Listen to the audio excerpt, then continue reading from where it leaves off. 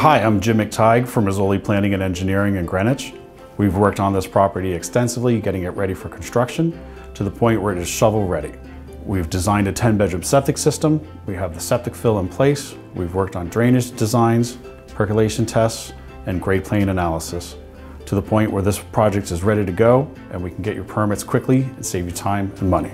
Hi, my name is Douglas Clark, landscape architect at Janice Parker Landscape Architects. Our office provided the site analysis and design development of the property of 32 Grahampton Lane. We performed the site analysis and design development of the property. The property consists of old masonry farm walls and many mature specimen plantings such as oaks, maples, and dogwoods. There are even remnants of a secret woodland garden.